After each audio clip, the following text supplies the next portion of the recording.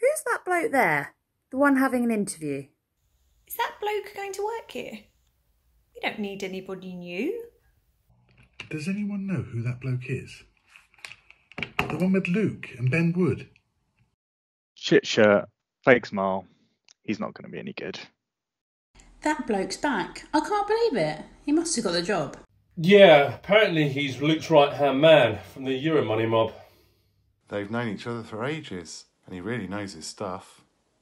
But when he tries to write it down, it just comes out as guff. He's going to be a manager here and show us how it's done.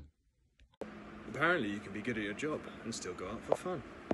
Yeah, he was out for drinks last night, and everyone said he was a laugh. But he was in at 7 AM this morning. I'm not sure he's had a bath. Have you heard him with his new guys? GBH of the ears. He tries to tell them in a day what really should take him years. He goes blah, blah, blah, blah, blah, blah, but then is at the heart of what we do. By the time he's finished talking, they really don't have a clue. And he'll claim the sale as his own if it contains some copyrights. He says he invented the method and has shown us all the light. Does he keep the commission? No, he says it stays with you. That's because he's an arsehole, and he knows it won't renew. I've heard he likes to leave early. That's the understatement of the year. He must have got trained by Paul Daniels the way he disappears. Does he pay the same courtesy to his staff? No, he's really anal about being late. Luke makes him tell people off if they get in after 8. What about the staff though? They must love him loads. Yeah, most would run into traffic for him. But there is this one bloke I know.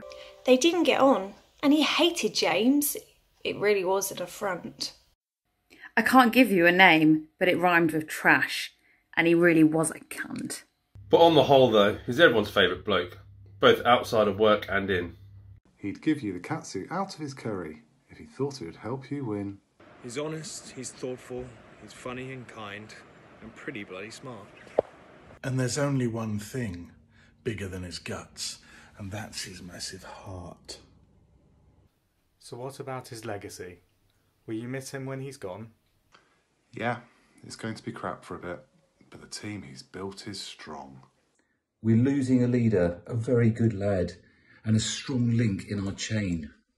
But no need to be sad, because he's not going far, and we'll all be together again.